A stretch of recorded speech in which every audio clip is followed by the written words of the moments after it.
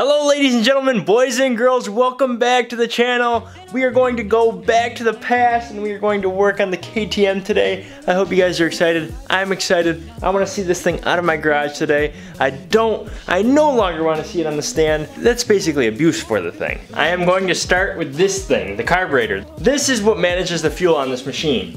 And as you can see, it's a little dirty on the outside. The inside looks really, really clean.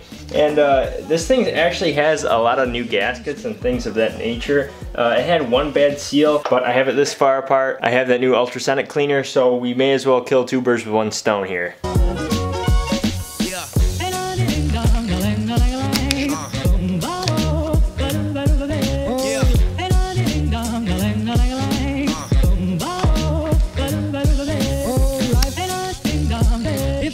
You up in boom boom boom boom boom. Tell me I'm the only one that you love. Life could be a dream, sweetheart. Life could be a dream. And I think down plans would come true. And I think down my whole life loving you. Life could be a dream, sweetheart. Here is my carburetor.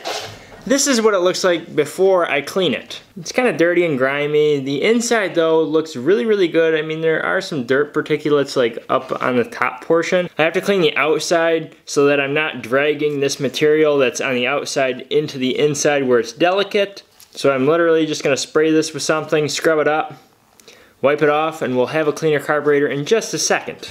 Bam, clean. Dalton, that doesn't look any cleaner. Yeah, it does, it definitely looks clean. You know, it doesn't really look like it's that clean. Alright, so now that the outside's clean, now I can break this down a little further and get it down to what I need it to look like. Now there might be some components that I cannot put in my ultrasonic cleaner or cannot touch carb cleaner, and that's why we must be careful and we must take precaution. Whoops. We also gotta have a little bit of fun on the way as well. Tell me if there are any of you like me. Do any of you have a swimming pool? And if so, do you neglect to use it? Because I have a beautiful swimming pool out there. I am sweating. I am literally like dripping in sweat. I guess not dripping in sweat, but you can see the glaze. I'm working on a KTM. No good. Are you in the same boat? No pun intended. See, this is something that I won't run through the ultrasonic cleaner because it has a gasket. I could take the gasket out, but the chances are I would have to replace it. And this is something that's so easy to clean by hand that I'll just clean it by hand.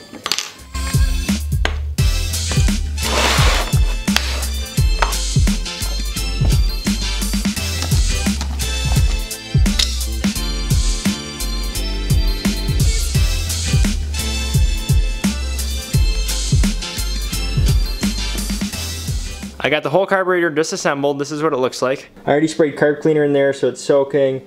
I'm not gonna mess with this because it has a gasket on there. I'm not gonna mess with that gasket. Now I'm going to soak the pieces that can deal with carburetor cleaner and that can go through the ultrasonic cleaner. So I bought a can of this stuff. It's been sitting outside for a couple weeks. You know, there's only so many hours in the day. There's only so many machines you can work on in a day. There's only so much track you can build in a day. So now that I'm getting to this bike, we can finally use this bucket. Let's see what's in this thing. I'm hoping that there's like already a tray. It sounds like it when I rattle it, but who knows? Oh, sweet. I'll get some gloves for sure. Ow. Got a tray. Sweet. And I'm going to put the parts in that I can clean, like brass pieces. I'm not sure if this piece of plastic will go. I probably shouldn't put that in there. I'll put the spring in there though. And then this part.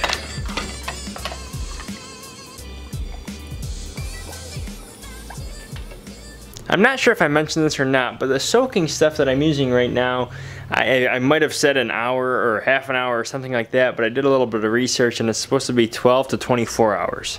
That's a long time. And I don't have 12 to 24 hours, so I want to occupy my time. I don't want to just stop and stop the vlog. I want to continue on. I want to give you entertainment.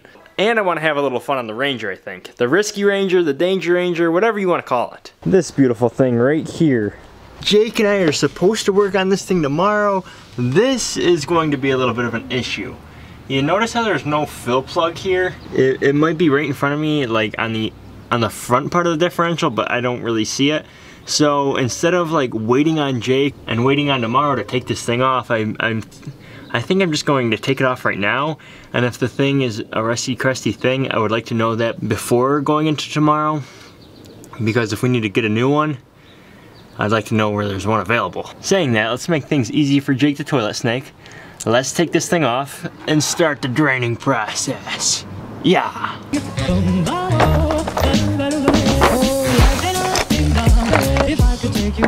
I'm hoping that karma is on my side. Life could be a dream, sweetheart. Life could be a dream. And I think down, plans would come true. And I think down, my whole life loving you. Life could be a dream, sweetheart. Yeah. And I think down, Karma, you're not a today. You're a beautiful lady. And I think down,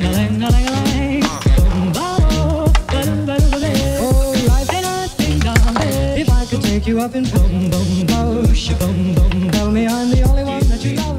Usually you have a fill plug on the back here, and we do not. So I'm going to make one. Jake and I spoke about this right before I started working on the dirt bike, and then he went to, I forget where he went to, but he left. I already got his permission, so I'm going to go ahead and do that.